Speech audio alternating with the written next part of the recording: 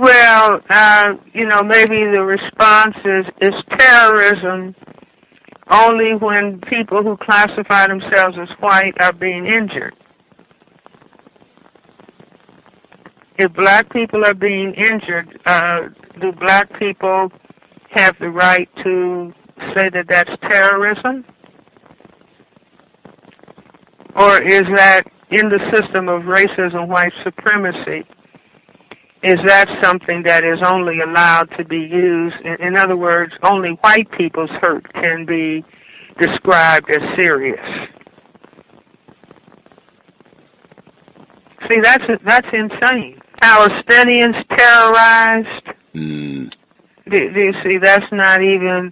In other words, that's just arch white supremacy think. See, patterns of perception, logic, thought, speech, action, and emotional response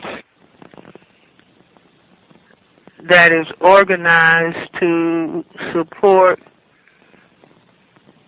white genetic survival. So that's tantamount to saying anything we do to you, it's okay. It's not really serious harm.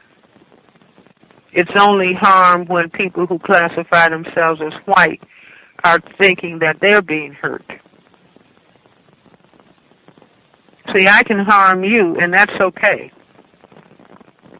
That's not terrorism, but if you hurt me, that's terrorism.